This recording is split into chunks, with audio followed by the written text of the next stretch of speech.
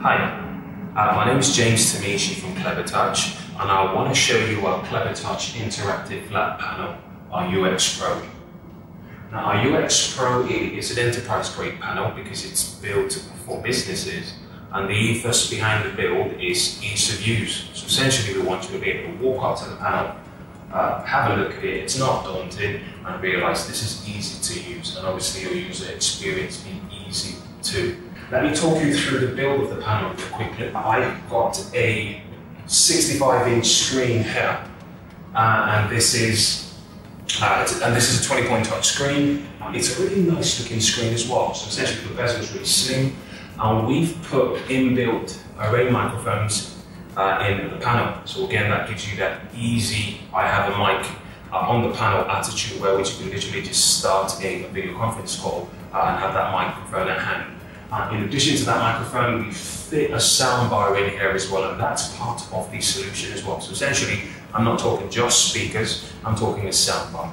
Okay, so that gives a nice room-filling sound for small to medium-sized meeting spaces.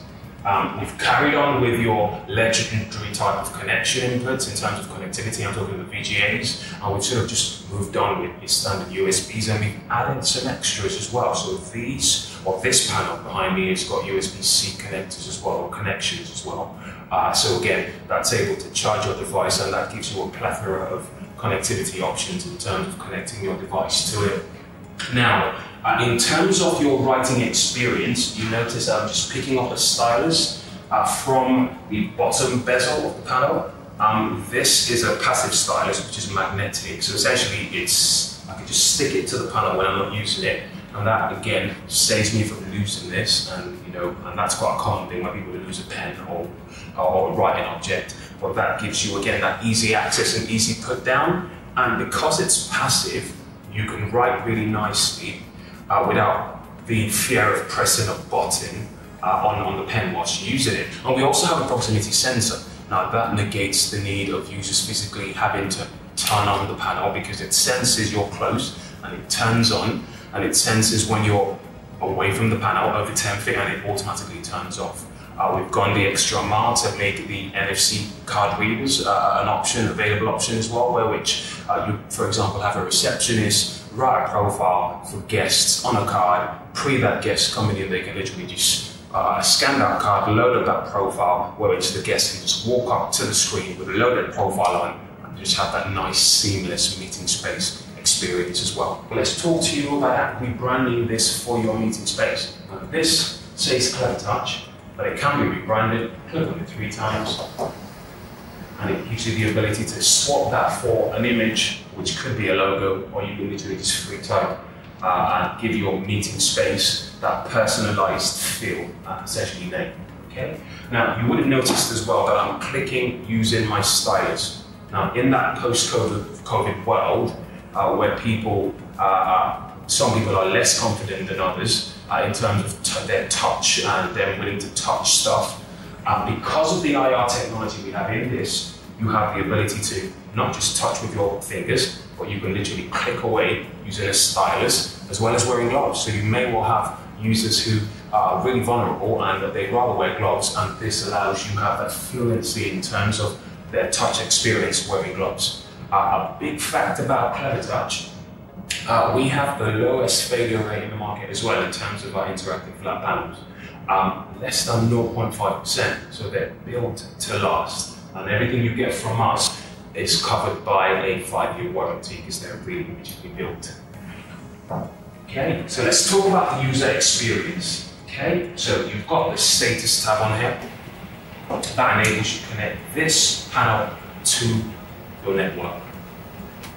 You've got the Connect tab, and that shows you the 2 operating systems you can have on the panel. Now, this panel in itself comes with an Android essentially backbone, which we've taken apart, re-put back together to give that fluency in your experience. But you have the option to slot in a PC, because I've got a Windows 10 PC slotted in, and you have that option to carry that along as well. And because the PCs can be completely scalable, you're not fixed in having to use a PC that comes with a panel. So if you need a really quick responsive PC, it can be bespoke to your requirements as well. Okay. Now looking at this field, alongside the PC mode and the tablet mode, which we call Lux, you have a lot of inputs showing on here.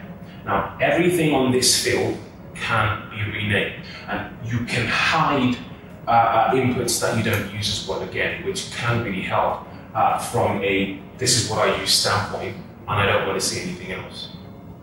Now the third tab on here is your Present tab. Now for your in-room meeting space experience, you're probably going to use this tab the most. Now the first thing I want to talk about this tab is Clever Message. Now that's a signage application that we offer completely free of charge with our solution. Now you notice this is branded to Clevertouch, but it can be easily changed to be branded as your business. And essentially what we've done is make this a cloud-based application. So literally you can access the portal from anywhere in the world, and it's templated as well. So essentially it gives you that option to find a template that you like, replace pictures for pictures, replace videos for videos, and literally you're up and running in no time. Now in terms of all the other applications on here, you're probably going to use the Files whiteboarding browser the most. So let's have a look at your Files section. I've just clicked into a file section, and obviously what you see that's familiar, you see a ton of files on here on the internal storage of this device. And you also see on here that I have a USB connected in, and I have access to all of my USB content as well as access to my cloud drives. Now one thing we're hearing is that people want to have information accessible from different locations, because you have people working much more fluidly in terms of sometimes at home, sometimes in the office. And the access we give on here to your OneDrive as well as your Google Drive actually gives you that carry my data about with me wherever I go. And I just click into my OneDrive account on there, and you see the fluidity in the response. I have my content available. You can also connect multiple screens together if you wanted to. So let's open a PowerPoint presentation. So I've clicked on my PowerPoint presentation. So literally, as opposed to touching the screen, I could if I wanted to, or I could use a pen or glove, so I could literally just swipe my way across, and I am presenting my familiar PowerPoint presentation. Okay? So if, for example, I was talking at a meeting and I needed to address something or mark something up, or something that was relevant to my meeting participants, I needed to actually elaborate on it, I have a floating toolbar on here that goes with me everywhere on my panel. Outside of the home page, I literally just click on that and click on the pen icon, and that makes a pen available, so I can literally begin to mark this up, for example, and say, actually, that is an education show and I want it moved. Okay. Now the nice thing about this is I've marked up one page or 2 or 3 pages. If I wanted to share the content that I've marked up with my meeting participants, I don't have to email a 50-page PowerPoint presentation. I can segregate this page, save just this page, or create a QR code which my in-room participants can scan that code and have just that segregated or segmented page available on a web browser, and they can download that information. So again, from an accessibility standpoint, this is absolutely brilliant. So let's click on our floating toolbar. That also takes us to our home page if we need to go to our home page. So I'll click on the home icon, and that takes me to my home page. Let's look at our whiteboard. Okay. Now I've clicked into a whiteboard, and all of a sudden you notice it's a light blue board, because the background can be changed to really whatever color or background you wanted it to be. So let's talk about what you're seeing at this point. First thing I'm going to do is talk about my inking tool on here. A really nice thing about this is I can assign 2 different colors. So I can assign a color to my pen, Clevertouch, and I've assigned a different color, red, to my finger. And the nice thing about this as well is I can decide actually how thick I want my writing to be on here. So if that was thin, I could actually say, let's draw a second line that's a little bit thicker, because I want my writing to be thicker. And what that gives me the opportunity to do is actually identify when 2 people are collaborating. You can assign different colors, so you can essentially know who's doing what. In terms of more functionalities. You have a handwriting recognition tool, which proves really handy and really saves a note taker from having to free type all of the notes after the meeting's done. So I'm going to write on here the meeting, and you see that's converted that to text, and it gives me that fluidity now to scale that text up, reduce the size of that text if I wanted to, or move the text about. You also have a maps tool on here, which again negates the need and gives that ease of use when it comes to quick sums. You have a head of finance or a head of sales just throwing about figures, talking about numbers, and for example, a business talking about their daily sales. Okay, today we did £4,000. Yesterday we did £2,000. What we need is, and that automatically just converts that to text and produces a question mark, where if I click on that, it works out the sums for me. And that could be really clever if you were to use square roots and your quotients. It could actually work out really clever sums as well. Another really nice thing about this is you've got shape recognition as well. So for people who are in process management or wanted to be a bit more graphic in terms of their growth, put an arrow on there, go into our process management tool, change that to a triangle, and you see we can actually begin to group content as we see fit. And I can move that from there and there, and we see we can group our content. Okay? Now, there's a hand button on here as well. Click on that hand, and that converts this board into an unending board space, infinite board space. Okay? Now, literally, if all of that page is full, I can literally move all of that stuff to the left, and I can keep writing some information on there. Move that stuff to the far left, and that's continued. And if I get to a point where I think actually there's some information that I need to re-access, and that's actually my full board. Now I can literally just double click on that hand and get a radar view right there and locate on my infinite whiteboard, or my board space, in this case a light board, where I'm trying to go back to, and that takes me right back to that space. Now this also has a paint tool for much more illustrative sessions, which I'm not going to go into in much detail. In addition to that, this has an undo button in case, again, there's an error.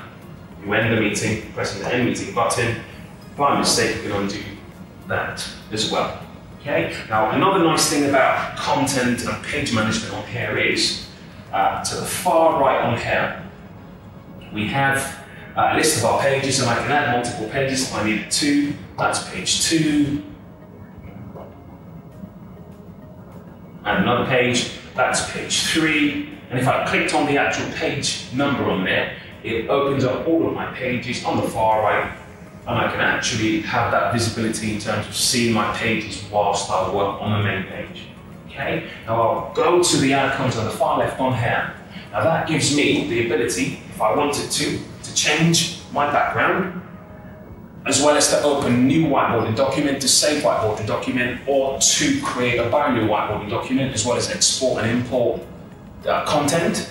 But I can also, like I said, change my background. So if I wanted, for example, one page exclusively to be white, or say gridded, okay, because the content on that page was much more, I needed it much more segmented.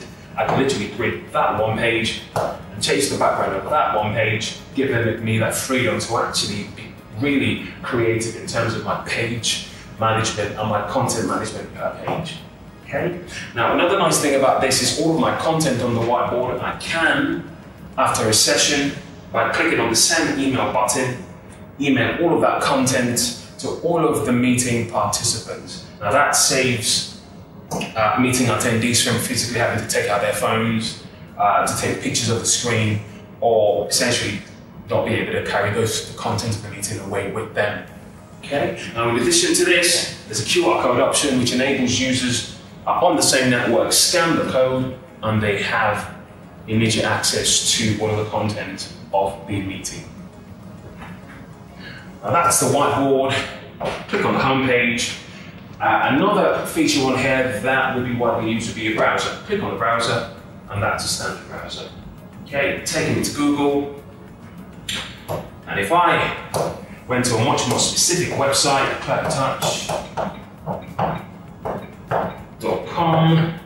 went into that website, you see it works just like any other browser would.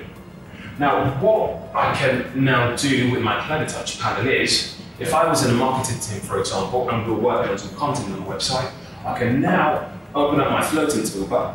If I needed to snip a portion of the website, or let's just snip the whole page, move that content to my whiteboard, and then that gives me the flexibility to actually begin to work on the content with people in the room being able to see that content as well as sharing the experience and contribute as well, so we get true collaboration.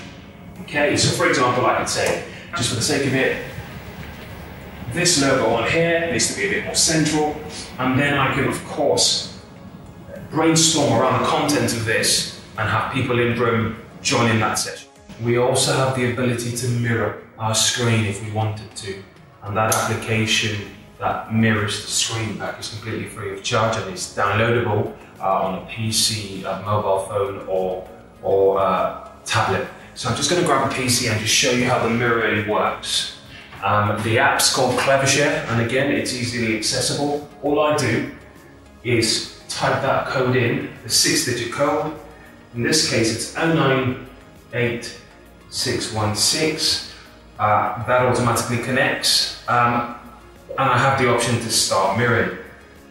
Click on mirror, and the content of my laptop is automatically shared to the screen. And if I want to stop mirroring, there's a bold blue icon on here that says stop mirroring, and I can click on that and start mirroring my content. So the mirroring feature would work for meeting participants in the same or on the same network as the host of the meeting using the UX Pro or on a subnet. Next, I'll show you my settings, which is essentially in my app section. Click into my app section, go into my settings, and all of the options on there are nicely listed out. I spoke about input changing or renaming initially. It's as simple as clicking into the input and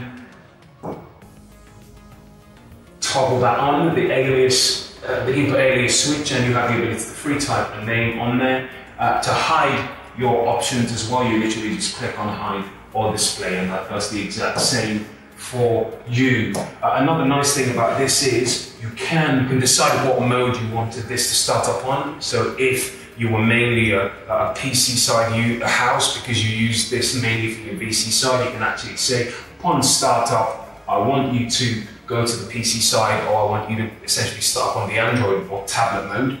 You can also, from a security standpoint, actually tick everything you wanted erased or deleted from the panel when it's turned off.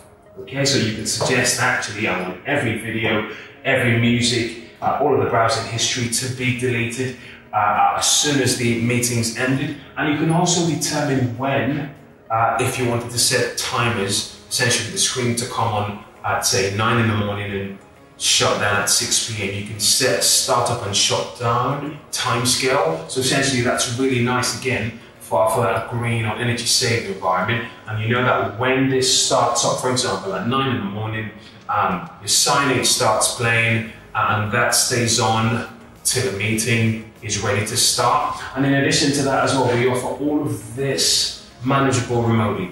So it's an MDM which your IT managers could literally log on remotely and manage, send updates to screens, change settings, load applications. All of it can be done remotely. And all of the firmware updates are all over the air, so it's essentially free of charge as well. If you need any more information regarding what we offer, don't hesitate to contact me at james.temishe@clevertouch.co.uk, and I look forward to hearing from you soon. Thank you.